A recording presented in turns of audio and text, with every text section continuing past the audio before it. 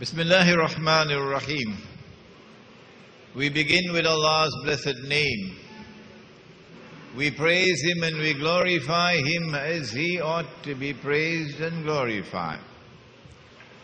And we pray for peace and for blessings on all His noble messengers, and in particular on the last of them all, the blessed Prophet Muhammad sallallahu ta'ala alayhi wasallam. We return to the slave woman. We return to this prophecy that at the end of history there will be slavery. That the greatest slavery of all is not the slavery which is behind us, but the slavery which is ahead of us. And we know why that slavery is coming. Because someone wants to impose a universal dictatorship upon the whole world, including Venezuela, including Russia, so that they can rule the world from Jerusalem and then declare, I am the Messiah. We understand that. And we know that there is a political strategy through which they achieve that objective.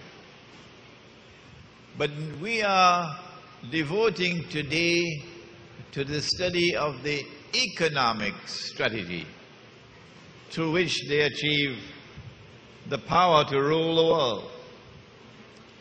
And in that economic strategy we have located Riba. And this morning we looked at Riba in the Quran by name. And we found that when Allah spoke of Riba in the Quran, He was speaking about lending money on interest. And we have explained why He has prohibited it. If you allow money to be lent on interest, then the rich will remain permanently rich and keep on growing richer. And the poor will be imprisoned in permanent poverty and grow constantly poorer. And if the one who wants to rule the world can get the rich on his side, then he will use the rich to control the poor, to control the world. So simple, the evil genius at work. In this session, we want to look at a second form of riba. Yes, in the Sunan of Ibn Majah, there is a hadith recorded in which the Prophet said, alayhi salatu wasalam, that riba is of 70 different parts. Ajza. The smallest part of riba is equivalent to a man marrying his own mother. That's how bad it is. But we are not talking about the parts of riba. We are talking about the different kinds of riba. The first was money being lent on interest. Now let us introduce you to another form, another kind of riba. 3 times in the Quran Allah has commanded, with reference first of all to the economy at the time of Shu'aib alayhi salam. The command is, وَلَا تَبْخَسُوا النَّاسَ أَشْيَاءَهُمْ. Do not diminish people's property, the value of people's property. This is haram. In the process of diminishing the value of people's property. You consume their wealth in such a way that their loss is your gain.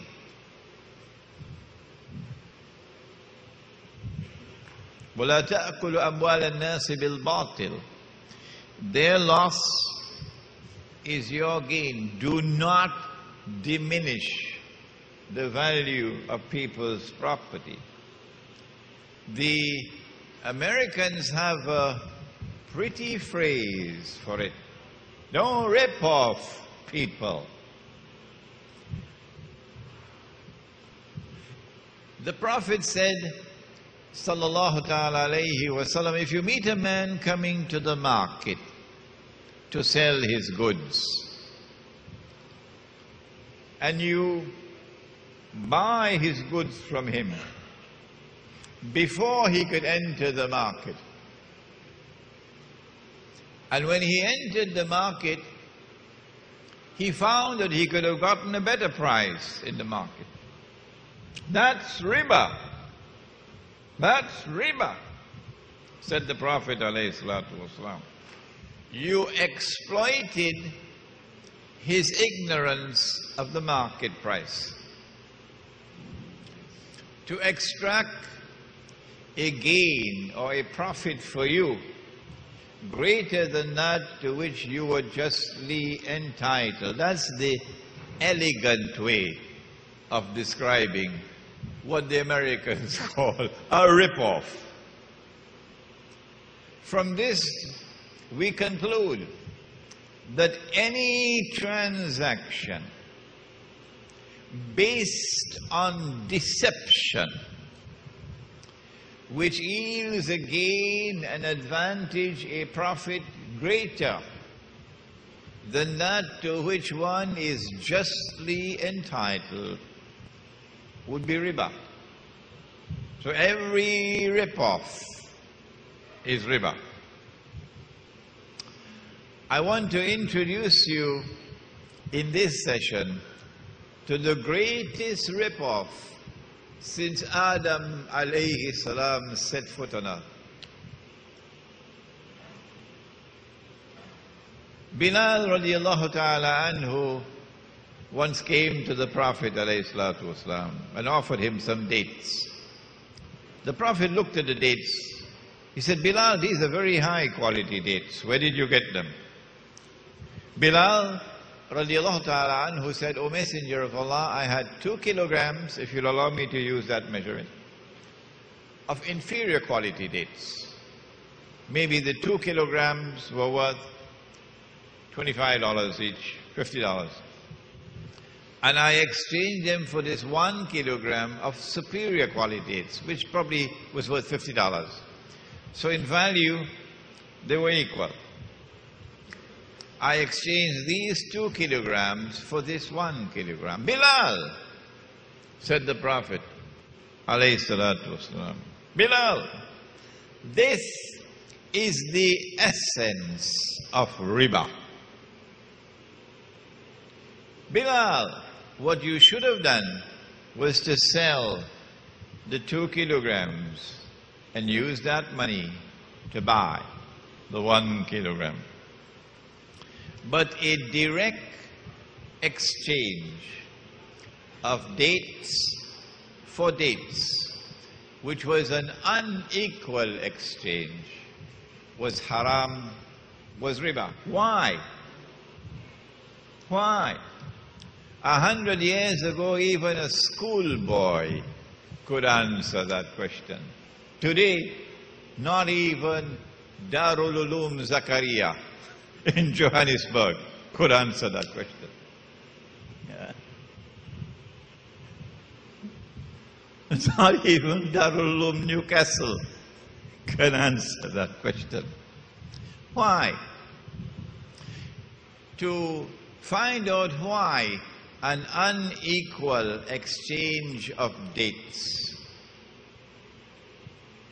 was haram and riba, but an unequal exchange of camels was not.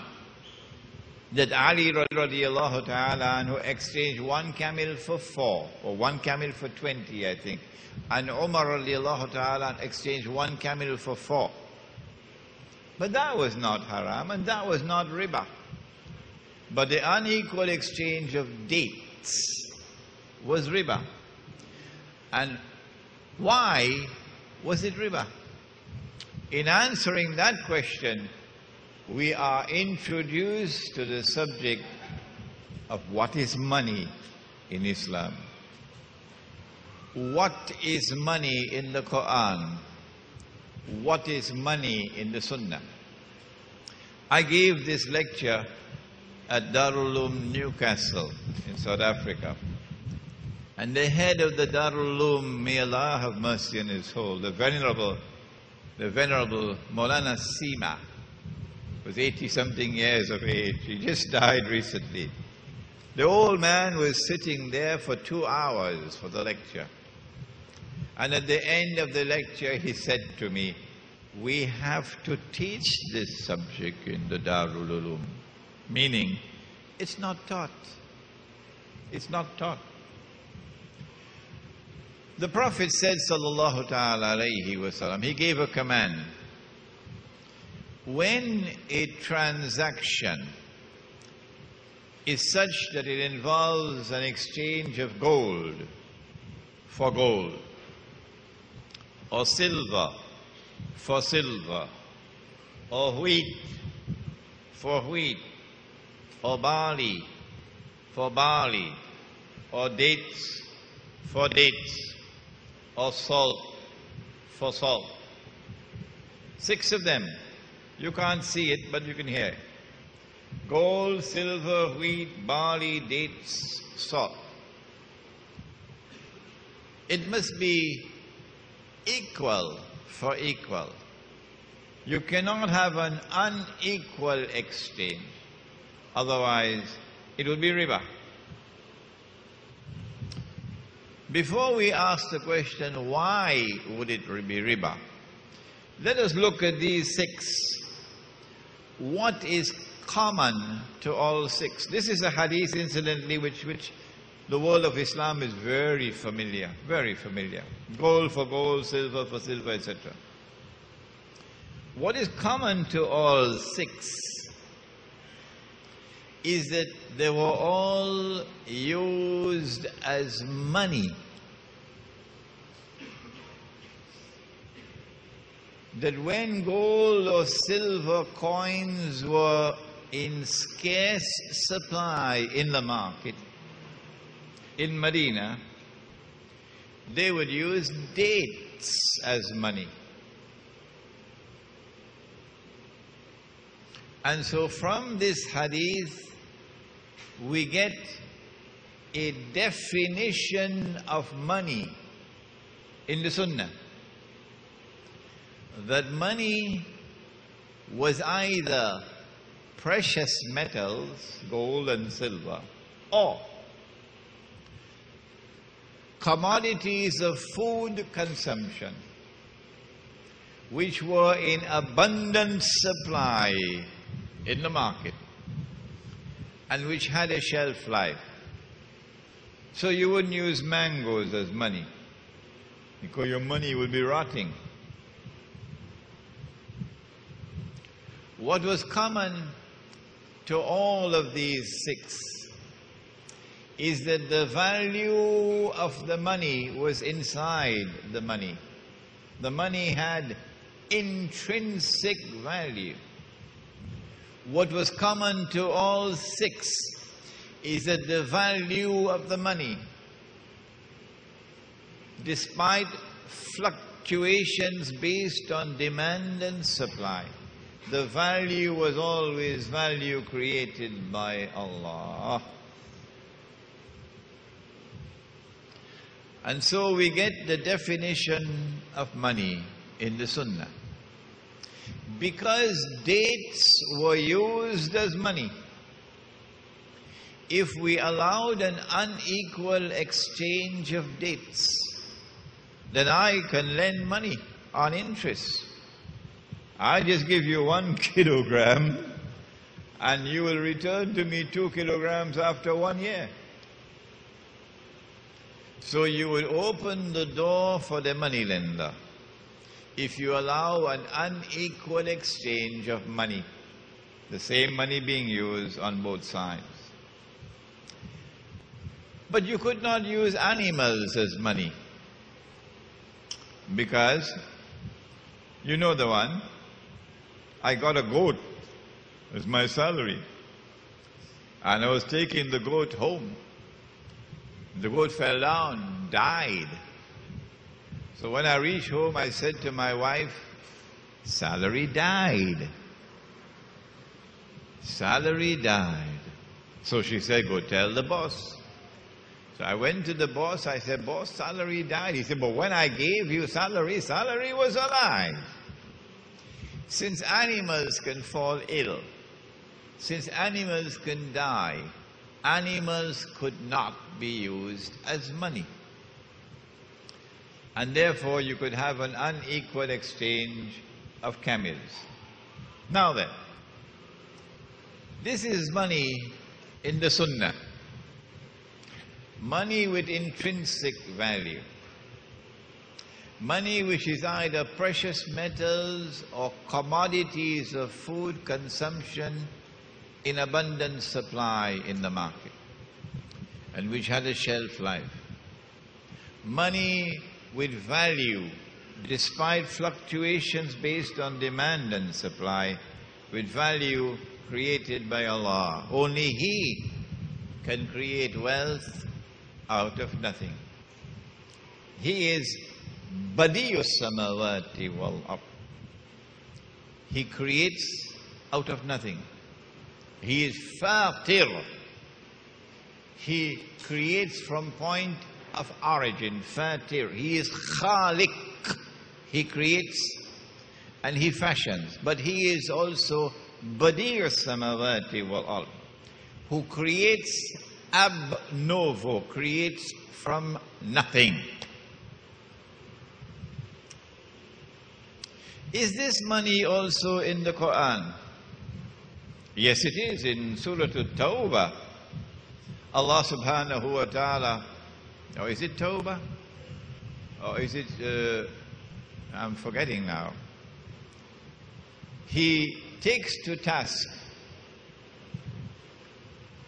the Israelite people. وَمِنْ أَهْلِ الْكِتَابِ. Where's the Hafiz? Where's the Hafiz? Which surah is it? All right, well, you can get it in my book. وَمِنْ أَهْلِ الْكِتَابِ. And amongst them, the Ahlul Kitab. مَنْ إِن تَأْمَنْهُ بِكِنْتَارٍ يُؤَدِّهِ إِلَيْكَ.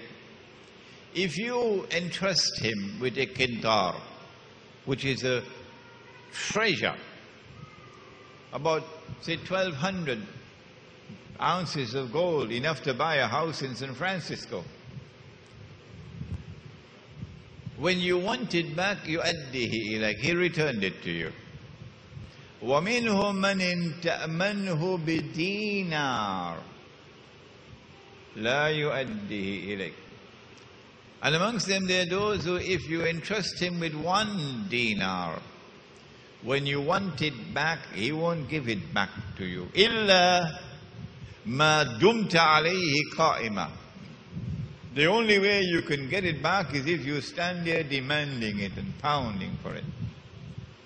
ذَلِكَ بِأَنَّهُمْ قَالُوا إِنَّمَا لَيْسَ عَلَيْنَا فِي الْأُمِّيِّينَ السَّبِيلُ. This is because of the double standards we talked about in the previous session. That we have one code of morality amongst ourselves, and we do not have to apply that code of morality with these cockroaches. الأميون ويقولون على الله الكذب وهم يعلمون. But they tell a lie against Allah. They do it knowingly. They have changed the word of Allah. I couldn't preach this in New York today. I could have done it 5 years ago. Sorry, 10 years ago. But today I cannot deliver this lecture in New York. They changed the word of Allah. But in this ayah, the word dinar is present. And the word dinar in the Quran refers to a gold coin. No one challenges that. And then in Surah to Yusuf, they took him out of the well and they took him to Misr. And when the Quran says Misr, it is not referring to the whole of Egypt. No. Misr at that time was only the eastern delta between the Nile and the Red Sea, where Banu Israel had settled. That's Misr. And they sold him in Misr. وَشَرَوْهُ بِثَمَنٍ بَخْسٍ دَرَاهِمَ مَعْدُودَةٍ.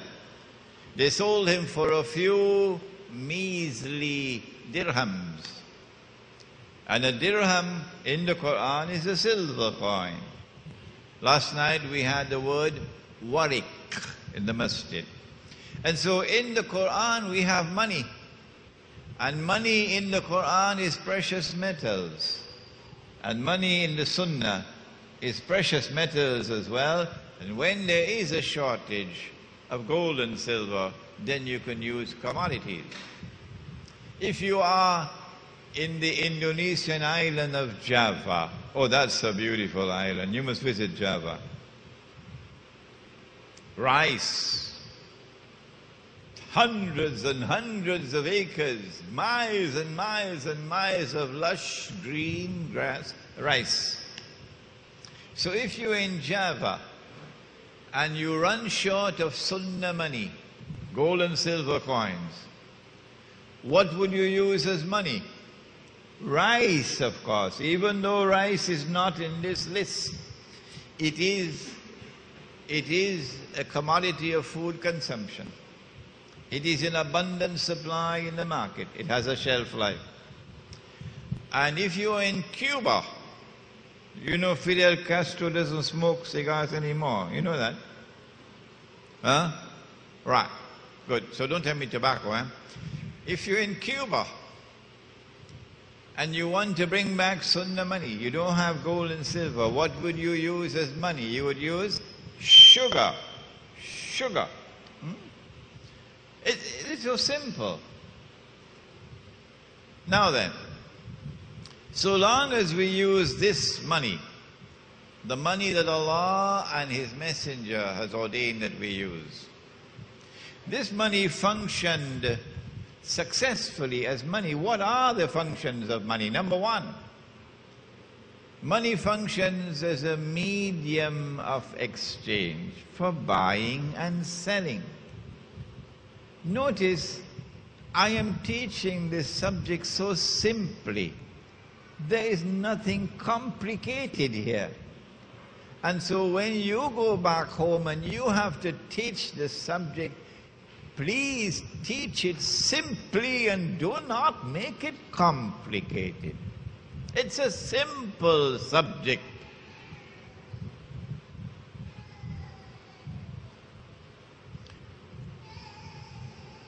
If you have to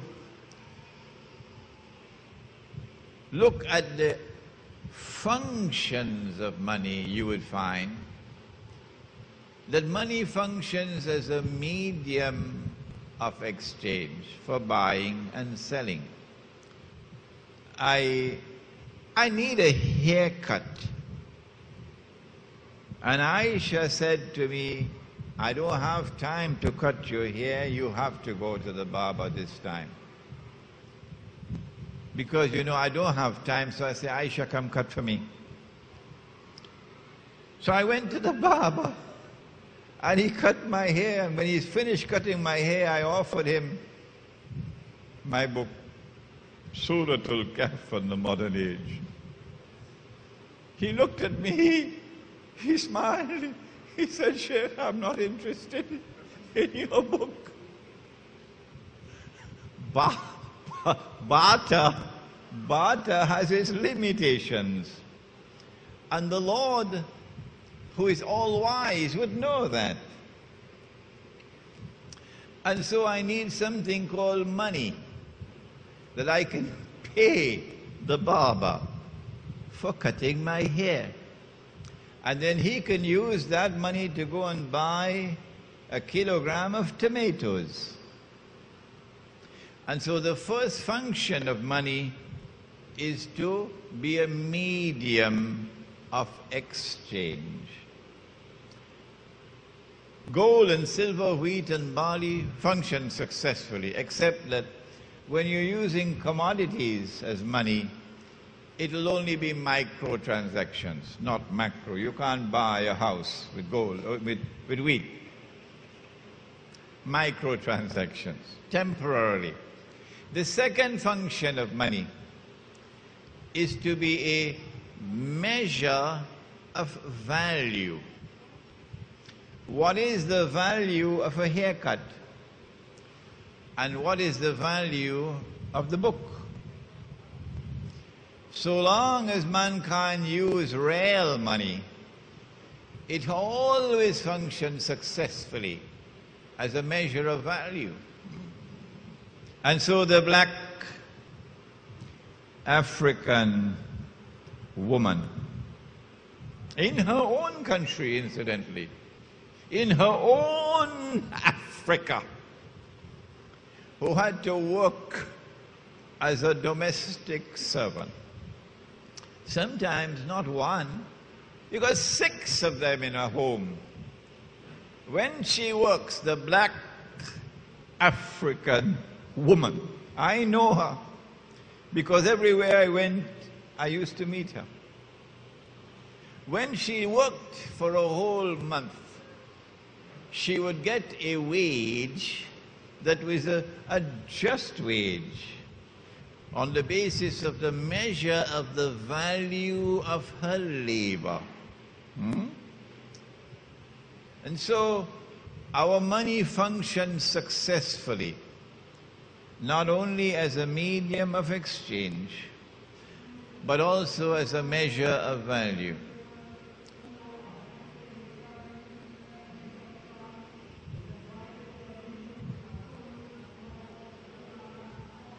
Can I get a water, please? Water.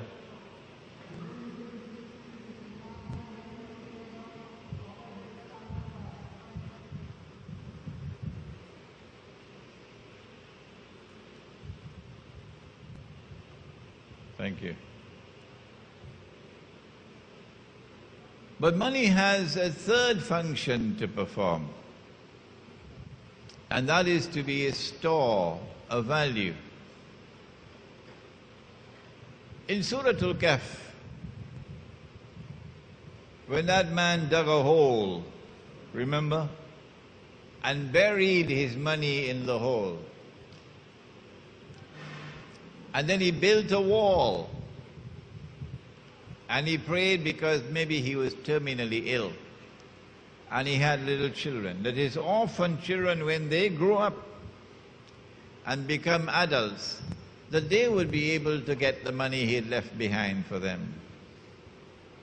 If he left behind 100 gold coins, and the 100 gold coins could buy 100 camels, then he would want that his money 20 years from now would have stored its value, preserved its value, so that 20 years later, when his children got that money from the hole, that money could still buy 100 camels, provided demand and supply being constant.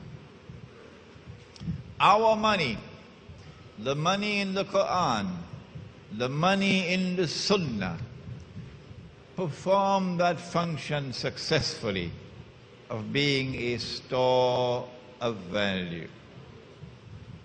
And this is how the world traded.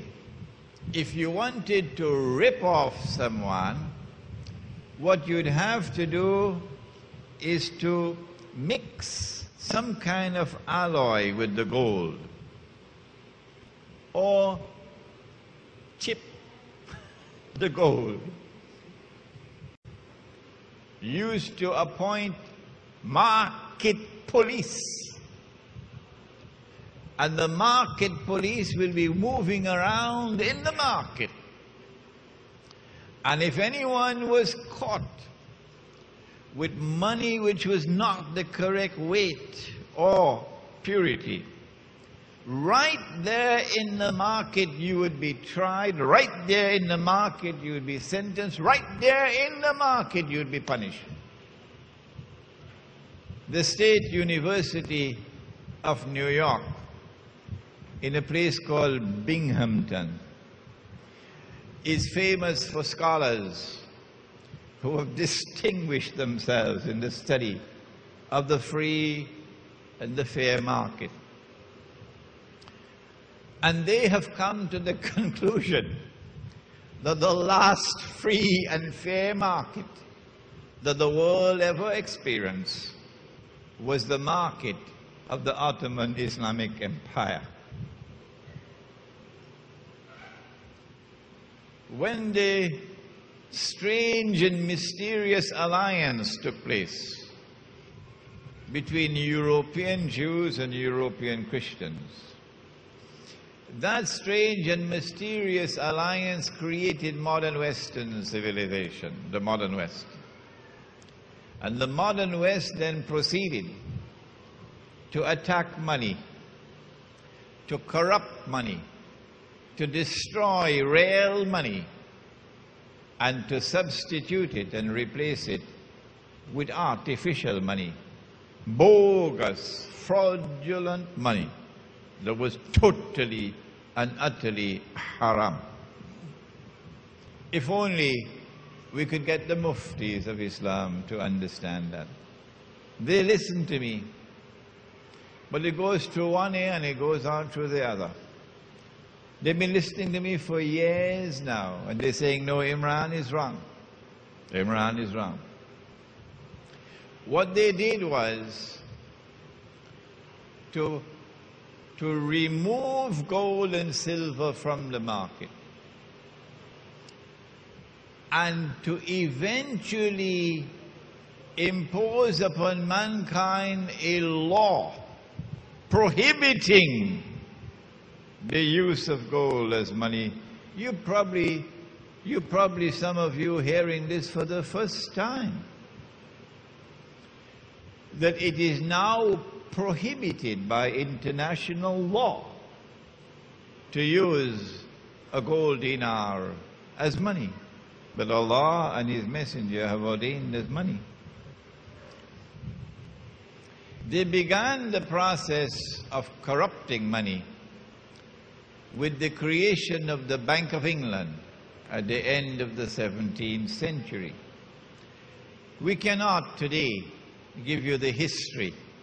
It's a very interesting history of the stages through which they went through, but Dajjal works carefully, inch by inch. And he does not want your eyes to open to understand what he is doing. So he eventually gave you television that will put you to sleep. The process commenced with the creation of the Bank of England. And England issuing paper currencies. The paper currency was supposed to be redeemable in gold. Redeemable meaning you could take your paper to the bank and the bank will give you the gold. Redeemable.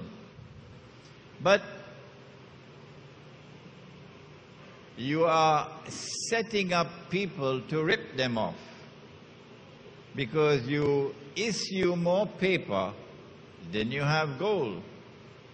And when they realize that and they rush to get back their gold, all fall down. And so they are ripped off. And this happened within a few years of the creation of the Bank of England. The process continued after the British ruling state began to transfer power, or the transference of power was taking place to the second ruling state, the United States. The US dollar is redeemable in gold at 20 US dollars for 1 ounce of gold. But somewhere around, must have been 1926 or 27, if I'm wrong, correct me, the Federal Reserve was created. Somewhere around there, the Federal Reserve, a private bank, which seeks to impersonate a national bank, a state bank, private bank. And then suddenly the US government does something strange at the behest of the Federal Reserve. In April of 1931, most Americans don't know this. In April of 1931, the US government declared the use of gold, to keep gold coins and gold bullion to be illegal. In other words, they demonetized gold. Gold is no longer legal tender. And if you're caught with gold after a certain date, if you do not hand it over to the government, meaning to the Federal Reserve, who will give you $20 to each gold coin that you give them, 1 ounce of gold. If you're caught with gold after a certain time, gold coins or gold bullion or gold certificates, you'll go to jail for 6 months and pay 10,000 US dollars in fine. That's a lot of money in those days. And so all the Americans rushed to give their gold to Uncle Sam and to take the paper at $20 an ounce. And then, of course, the sensible ones, the ones who knew the scam that was coming along, they didn't give Uncle Sam their gold. No. They changed all the paper that they had for gold. And then they shipped the gold to Switzerland, outside of Uncle Sam's reach, because they knew what's coming. And this is why today, you see all around the United States, people wanted to buy gold, because they know what's coming.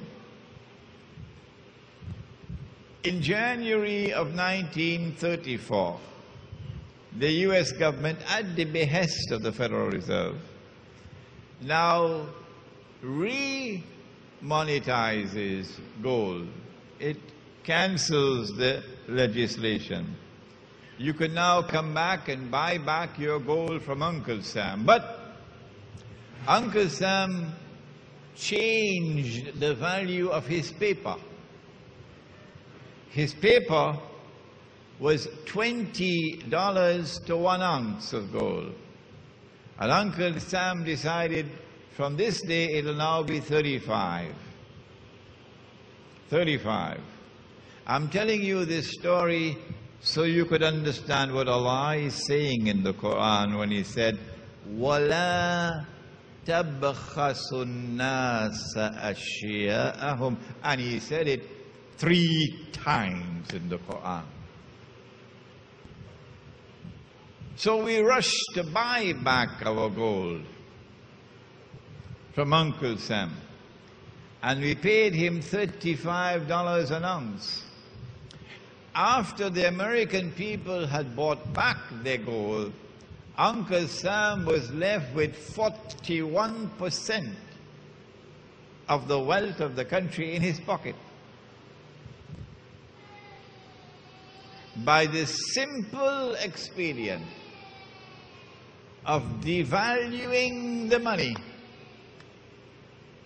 by the simple expedient of devaluing the paper, the American government ripped off the American people to the tune of 41% of their wealth.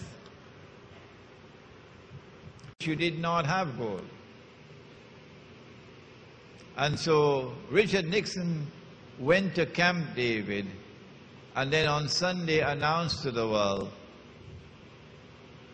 we gave our word, but we don't have to keep it.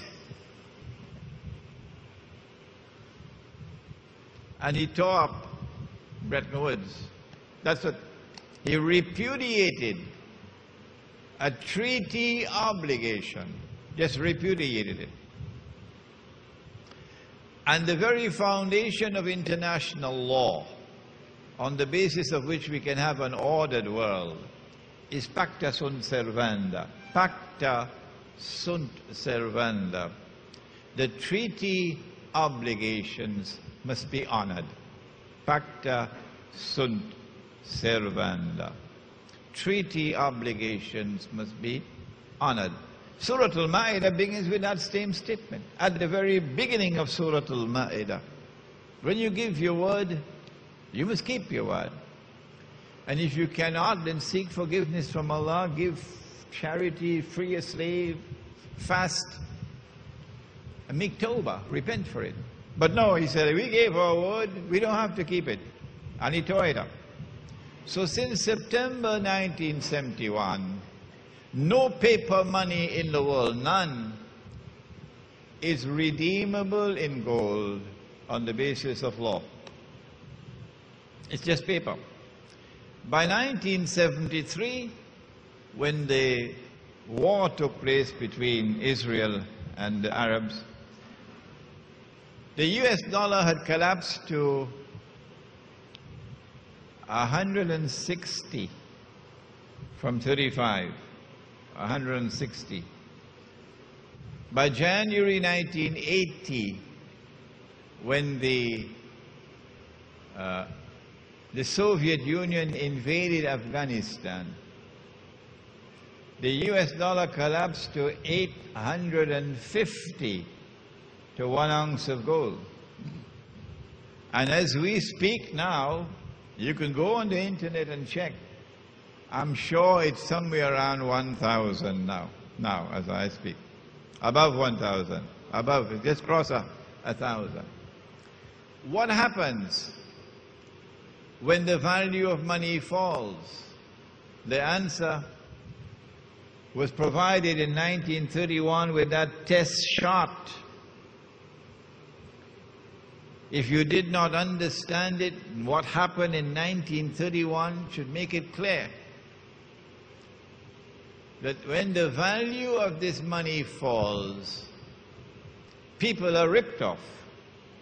There's a massive transfer of wealth from the unsuspecting masses to that predatory elite. This is the biggest rip-off that mankind has ever had the misfortune to experience from the time that Adam alayhi salam set foot on earth to this day. And you don't need a degree in economics to understand it. I have just explained it to you so simply. It is so easy to understand. I didn't even have to use any sophisticated, complicated language. Even a farmer could understand what I have just explained. This is riba. And they have used this bogus and fraudulent and utterly haram monetary system as a vehicle for riba. And they have ripped off mankind, and the rip-off is complete. It's finished. They have already impoverished the masses around the world. And they have already transferred that wealth to the elite around the world, who now live in unprecedented wealth and luxury. In Egypt, in Indonesia, you should see them in their 5-star restaurants having dinner, with, of course, so many security guards outside, because they're scared of the poor. The rip-off is complete. through Riba. And they are now set to rule the world.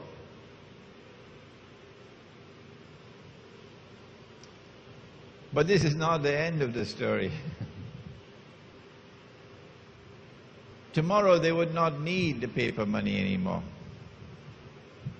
When Israel takes over from the United States as a new ruling state in the world, the US dollar will have to give way as the international currency. So I ask myself, which currency is going to take over? Is it the Israeli shekel? And while all the money in the world is going down in value, Israel's money is not. And then I realized, no, they're not going to remain with this bogus and fraudulent monetary system of paper currencies, because they have something better than that in store for you. At least with the paper currency, you could take it home and give it to your wife and tell her, put it away. At least with the paper currency, you could keep it at home. Nobody knows how much money you have. At least with the paper currency, you could give it in charity and nobody would know how much you gave and who you gave it to. They don't want you to do that. They don't want you to be able to conceal from them how much you have. They don't want you to be able to give even 1 cent to anybody. And they don't know about it. Well, how are they going to do that? Are they going to appoint police in every home? They don't need to do that. All that they have to do is to trigger a 2012, I believe it's called, to trigger a monstrous, a massive catastrophe in the world which will bring down the whole thing. The US dollar crashes and it'll bring down with it all the paper money in the world. And if you're caught with the paper, you can use it as wallpaper. And they have something to replace it. It's money you can't feel, you can't touch. It's money you can't see. Who is going to accept money I can't see and money I can't touch? No. They're going to say, well, we're bringing to the world progress. It's called a cashless economy. And that's supposed to be progress. A cashless economy. You can't pay with paper anymore. That's old-fashioned. No. Now it's electronic money. Are they going to get away with it? Electric impulses? That is now money? Yesterday you took a piece of paper, you printed a picture on it, you put a number on it, and you assigned an entirely fictitious value to it. And you made wealth out of nothing.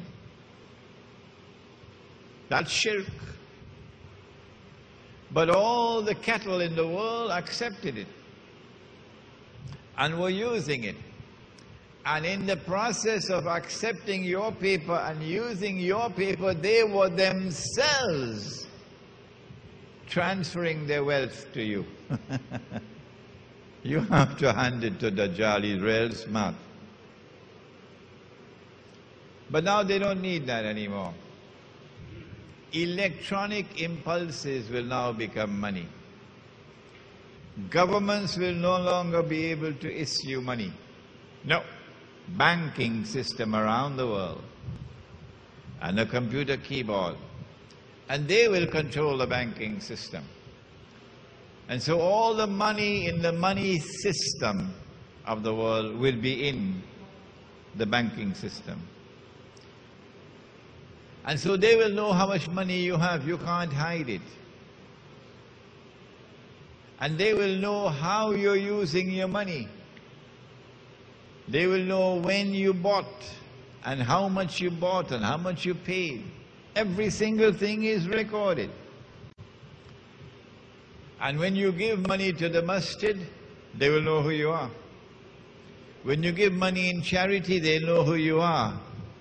And if you're so stupid as to send any money at all to Palestine, they're going to send you to Guantanamo. So what we have in store for us tomorrow is the equivalent of a financial Guantanamo. It's not just anymore Riba being used to rip you off. It is more than that. That the new monetary system is meant to not only rip you off, but also to enslave you, to rob you of your freedom. This is Dajjal's most dangerous weapon. And he's already used the weapon. What do we do? How do we respond? Tomorrow we're going down to Cedras. We say it is not possible to respond with a macro response. No, we don't have the power for that. We say only a micro response is possible. And that micro response is a remotely located Muslim village in which we will bring back the Sunnah money, gold and silver. And if you do not allow us to use gold and silver, then we will use commodities of food consumption in abundant supply in the market. What's the criteria that separates them from all the other states? Okay. Check one. The comment was made, this is the question, the comment was made in the previous session that the holy state of Israel, created by Nabi Dawood alayhi salam and Nabi Sulaiman alayhi salam, was the greatest state that mankind would ever experience. How did you come to that conclusion? Where is the evidence? And what is the measuring rod which was used? The answer is in the Quran, that it was Nabi Sulaiman alayhi salam who made a dua to Allah to grant that this state of Israel, the holy state of Israel, would be the grandest and greatest state in the world in all of history. And Allah subhanahu wa ta'ala answered that dua. Nabi Muhammad alayhi salatu wasalam said that one night he had a wrestling match with Shaitan, with Iblis. And he defeated him. And he overpowered him. And he said, I was going to tie him up to the pillars of the masjid. And when the people came to the masjid for Fajr, they would see Shaitan tied up against the pillar of the masjid. But then I remembered the dua of Sulaiman alayhi salam, and I had to release him. This is the only answer we can give to you from the Quran and from the Hadith. What is clear about the holy state of Israel, established by Nabi Dawood alayhi salam and Nabi Sulaiman alayhi salam, is that it recognized Allah's sovereignty. It enforced Allah's law. And power in that state, power was used against the oppressor and to protect and to liberate the oppressed. Power was used to advance truth and to oppose falsehood, as in the case of the Queen of Saba. Next question? Yes, come forward quickly.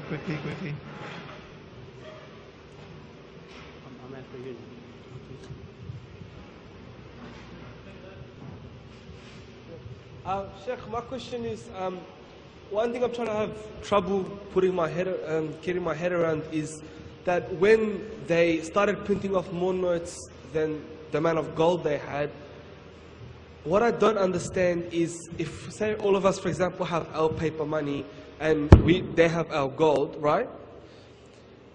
So is it that we think that because our gold's safe, we just keep trading with paper? I just still have trouble understanding, why is it, how is it at a loss? Do you get me? How to explain it? If I understand the question, and I'm having a difficulty in understanding, why did the people exchange their gold for paper?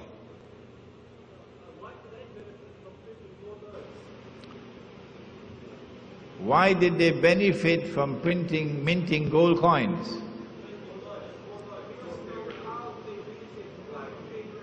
Oh, okay.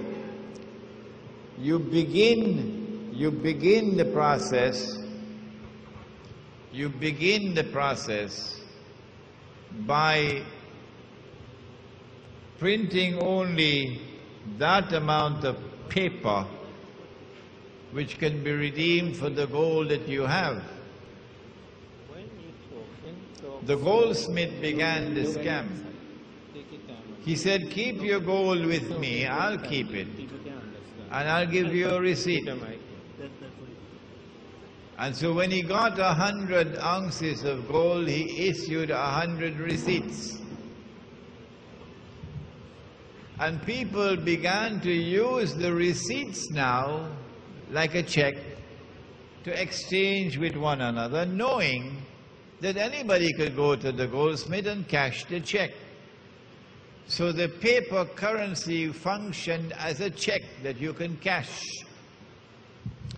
The only problem was that the goldsmith, instead of issuing 100 checks for 100 ounces of gold, began to create wealth out of nothing. He issued 200 checks for 100 ounces of gold. Nobody knows about it, of course. Today everybody knows about it. Today they call it fractional reserve banking. But at that time it was secret. When people got to know that he's issued more paper than he has the gold, they became scared, and there's a rush now to get back my gold. And as they rush on the goldsmith to get back the gold, he doesn't have enough gold. So some people are left with only worthless paper in their hands. That's the scam. Next one, Faiz.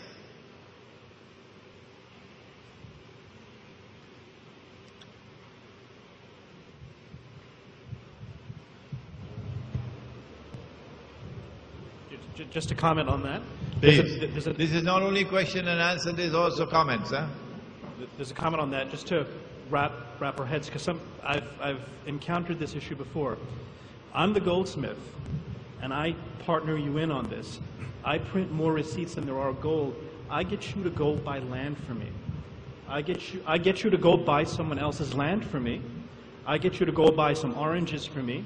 I get you to go buy some jewelry for me, and we dump that fraudulent money into the system, you see? And when that money goes bad, we're left with real wealth, whereas people are left with paper. This is what bankers do. They have agents that increase the money supply, buy real goods with it, and then when that money supply comes circulating into the economy, it dilutes our money supply, which reduces our purchasing power. So the issue is, people think inflation has to do with laws of supply and demand, but what is provable is that inflation, 99% of inflation, has to do with manipulation of the money supply, just printing more money through various ways. They call it inflation. Yeah, it's... Actually, it is what the Quran has prohibited. وَلَا تَبْخَسُوا النَّاسَ أَشْيَاءَهُمْ. Go ahead, Faiz. Your question is, where's the gold? That's a great question. That's a great question. That's not in Fort Knox, actually. If you think that gold is still sitting in Fort Knox, I'm not positive it's still in Fort Knox. It used to be in Fort Knox. But it's very important to understand now, the second thing about what Maulana said, they will demonstrate to you how even this catastrophic performance of the dollar to an ounce of gold is blunted by forces that are trying to keep the dollar up. So my question to you, Sheikh Imran, is why do you think that this issue falls on deaf ears? Is it because people think it has to do with money and they're like, I don't want to be greedy, it's economics? And when you put it in plain language, saying that people are stealing, forget it. If you don't care if people are stealing from you, they're stealing from your kids. They're stealing from your kids, the elite.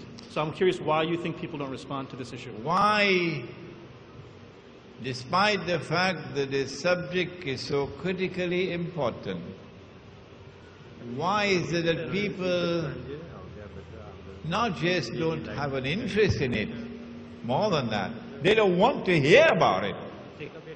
Answer, it is the psychology of intimidation. CNN is involved, the newspapers are involved, the radio and television, the governments are involved, a process of psychological intimidation. That if you do this, we're going to come after you. And they have the power. And I don't want to lose my business. No, my business is more important to me than the Lord. I don't want to lose my freedom to travel. My US visa is more important to me than the Lord. So we're being tested. And we fail the test. And we pay the price for it. Wait a minute, before we have the next question. Sister Salma is at the back, from Idaho. And Salma has been writing to me. Salma, who converted to Islam recently, she wanted to start a project of the gold dinar in Idaho. Yes. The sister sitting in the back there. And the rest of us are sleeping soundly at night time, not bothered at all. And a convert to Islam just a few years ago is writing to me.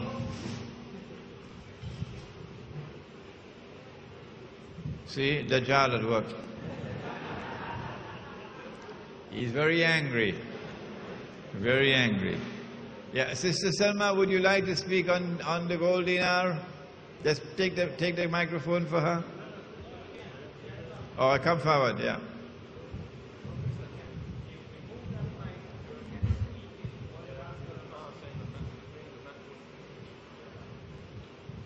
Honestly, I don't really know anything about economics, and it's really hard for me to try to grasp what's going on. I've been trying really hard, watching a lot of videos, reading what you've written, and I just felt it was time to try to break out of the system and create our own, even if you had to start on a very small scale. And so I found a company that mints gold and silver coins, and you could start for a certain amount of money. And I thought, well, maybe I could get some people around me. Even though I don't live with any Muslims, I live in a community that's rather independent-minded, and I thought maybe they would be interested in starting just a local economy based on gold and silver.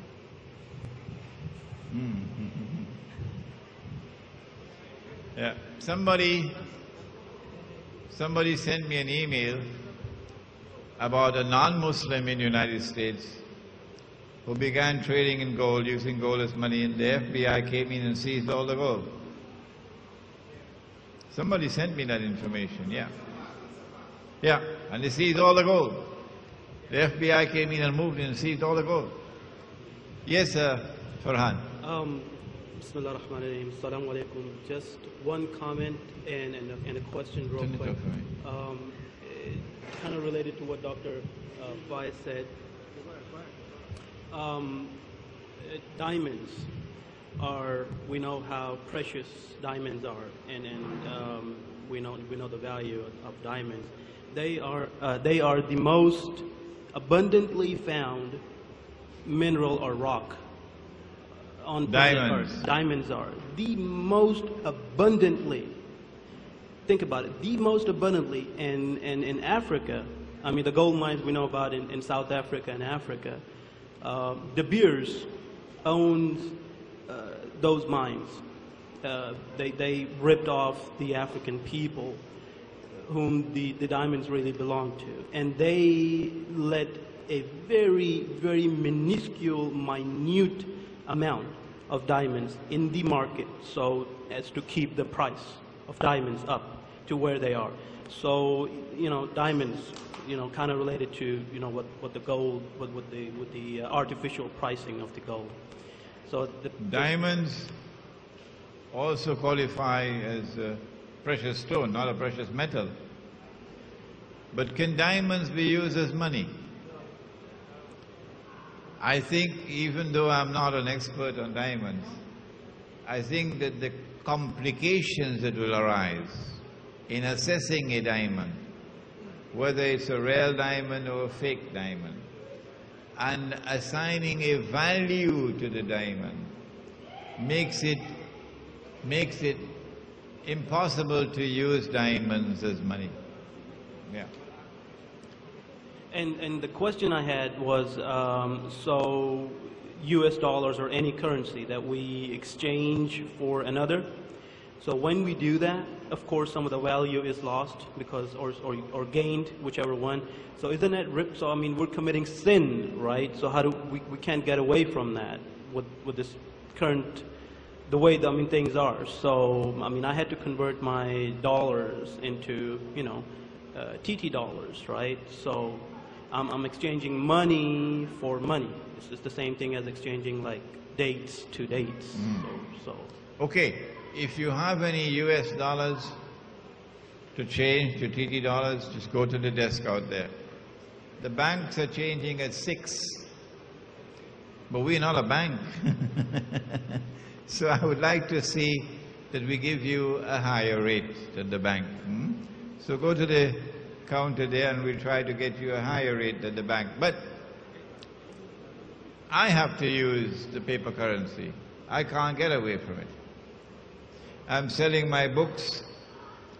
I can't sell the books for dinars and dirhams. This is the meaning of the hadith, that the time will come when you will not be able to find a single person in all of mankind who will not be consuming riba.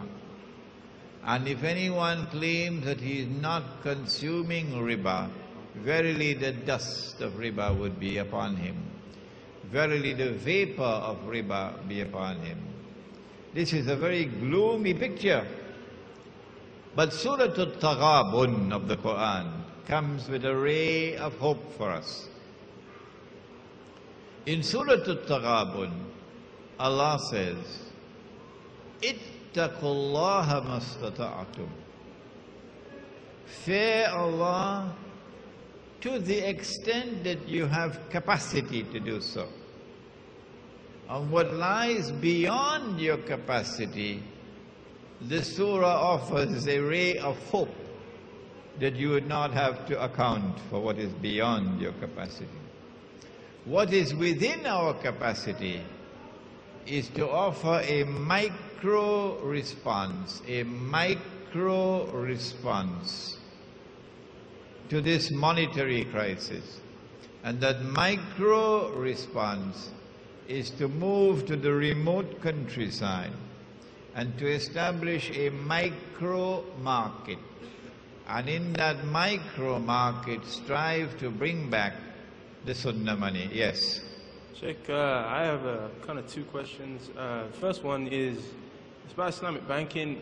Most of us in the UK try and move the post all the time, trying to find a halal way of doing things. And obviously you have the evolution of Islamic banking. You said before it's backdoor riba. I just wanted to know, is it, do you suffer the same sins of the 36 that you outlined before for taking that riba? Or if you were to have what they call a halal mortgage? And just one answer for that, really. Okay, this is Light from Britain.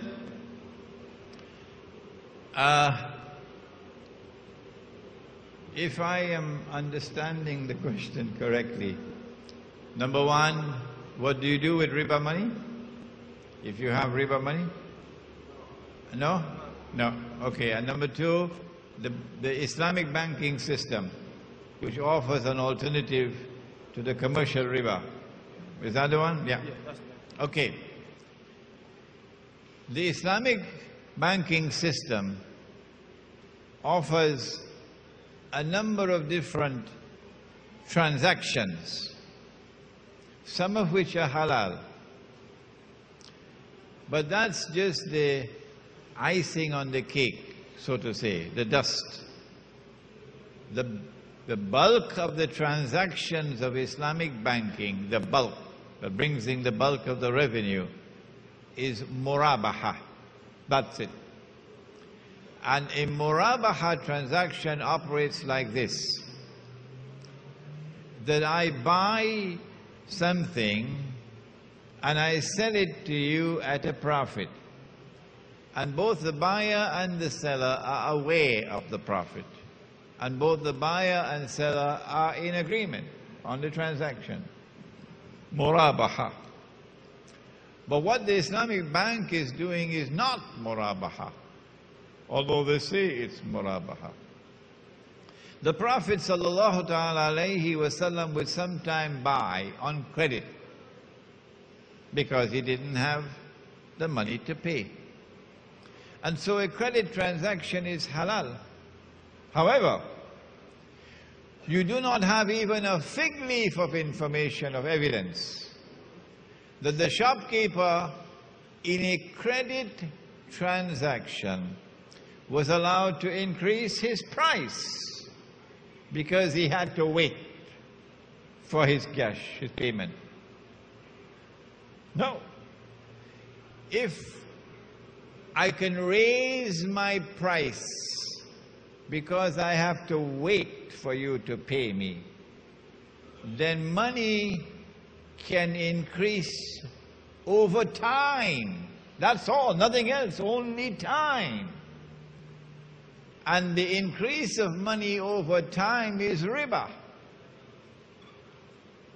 And so in Islam, it is as plain and as clear as daylight that credit price and cash price was always the same. There was no increase in credit price over cash price. No. And so yes, a credit transaction is halal on the condition that there is no increase in price because it's a credit transaction. What the Islamic banks are doing is they're selling on credit at a price higher than the cash price. The difference between the two is riba. When we tell the muftis, and there's so many of them now, that this is riba, they dismiss us. We feel sad because these are our brothers. And in their hearts there is sincerity. And these are learned people. But you warn them and you warn them and you warn them, and they don't listen to you. What can you do? Yes? Therefore, so those who have riba debt and they do want to migrate to the Muslim village, can they leave with debt lingering, or do they have to clear it off first before they go? If you borrowed money, then you are supposed to return the principal sum. فَلَكُمْ رُؤُوسُ أَمْوَالِكُمْ. You can't just turn your back and walk out. No. Pakistan cannot say, well, I borrowed all of this money from you, but I'm not going to pay back. Bangladesh cannot say that, because Allah says about the money lender, فَلَكُمْ رُؤُوسُ أَمْوَالِكُمْ. I pointed this matter to Dr. Israr Ahmad in Pakistan, and he agreed with me that you are entitled to the return of your principal sum. What you can do, وَإِنْ كَانَ ذُو عُسْرَةٍ فَنَزِرَةٌ إِلَى مَيْسَرَةٍ. if the debtor is having difficulty in repaying the principal sum, Bolivia had that problem, Peru had that problem in South America, then you can declare, I do not have the means to pay you more than this amount every year. In the Bible, Allah subhanahu wa ta'ala, in the previous Sharia, which came to Musa alayhi salam, He had fixed a limit for debt. That no debt would continue for a period longer than 7 years. The IMF and the World Bank don't want to hear about that. No banking system in the world wants to hear that. But at the end of every 7 years, all debts were wiped out. وَإِنْ كَانَ ذُو عُسْرَةٍ فَنَذِرَةٌ إِلَى مَيْسَرَةٍ وَأَنْ تَصَدَّقُوا خَيْرٌ لَكُمْ إِن كُنْتُمْ تَعْلَمُونَ. So you wipe out the debt after a certain period of time when you realize that the debtor is not capable of repaying you. But you still have to honor your obligation to repay. And you have to make the effort to repay the principal sum, not the interest. Yes, any other questions? The sister Karima. Okay, Muhammad. Maulana, I just had some comments adding on to some of the things. I think that it's difficult sometimes to take a sort of absolutionist approach to the whole thing. Once people sort of first realize, or once they learn about the topic. What I wanted to ask you is that, would it be possible, or what would be the validity of applying that step-by-step process in one's personal sort of situation, to remove oneself from riba? So then we could equate the educational process to that personal realization process. Hey, you know, I'm in this situation, I need to do something about it. And then following up from that, you know, there's a process of where there was no new riba allowed, and in your personal capacity, in your life, with regards to your debt you may have, make tawbah for it, and don't take on any new debt. And then following on from that, you know, service it, get sorted out, cut up the credit cards, get rid of it. And then you get to the final stage, which is actually now no more debt, you know, whether old or new. And that is actually at that point you've actually extricated yourself from the system. And that is applying, you know, that methodology of a stage-by-stage process. Because I've met many people that once they realize this, they want to leave their homes and leave their cars and leave everything, you know. And some of them, you know, have put themselves into great difficulty and caused even bigger problems. So, Muhammad, I have a suggestion. We have here in this gathering my students who've been listening to me, including him. And where's Hezbollah?